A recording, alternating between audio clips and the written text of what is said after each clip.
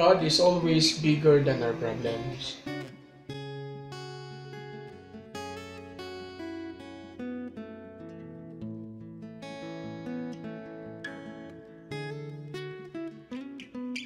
In times that we are on the edge of giving up,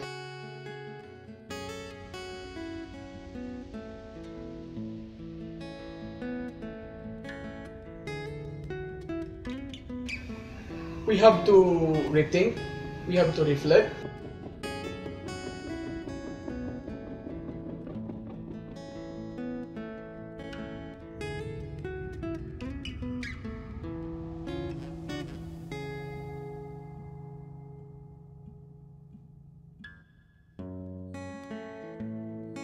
Initially, I was scared and there were a lot of uncertainties.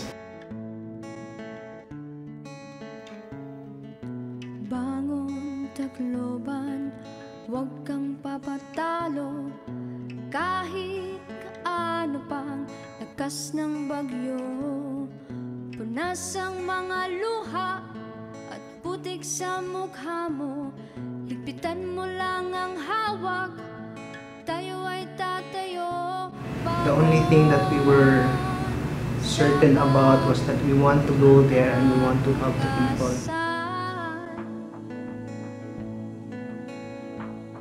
Tatagan mo lang ang loob mo, kaibigan.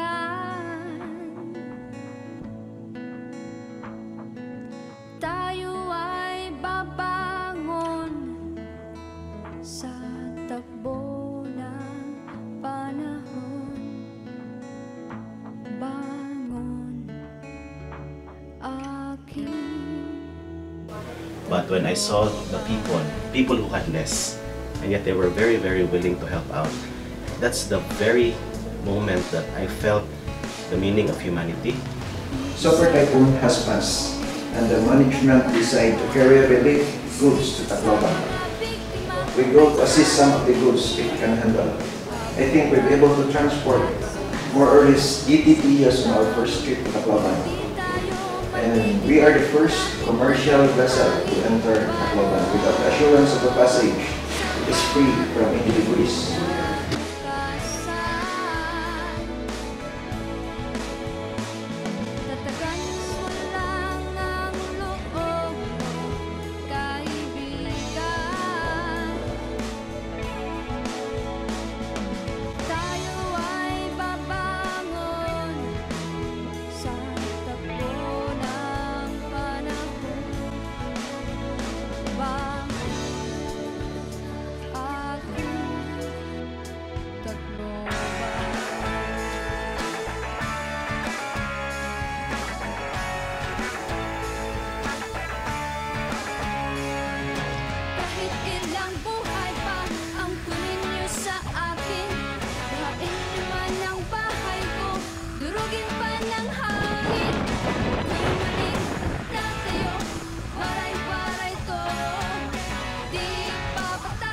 Yung una na ko ayaw mga gripo para natin kagamit ko ando din na to para maka-supply sa mga nanginanglan sa kuwan na sa typhoon.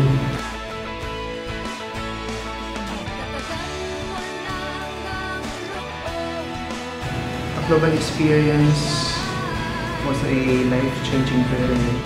The desire to help made us erase all the doubts in our minds.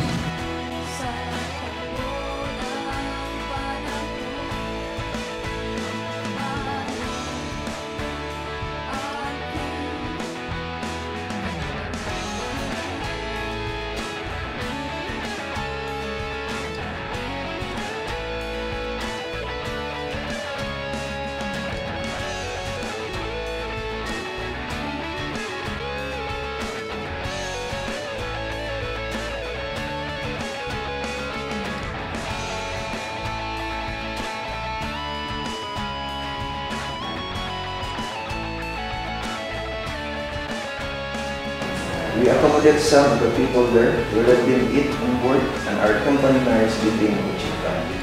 We don't have enough rest as we enjoy to help the sick and injured person who has nothing to eat. To God be the glory. We exist because we care for our people, customers, partners, and country.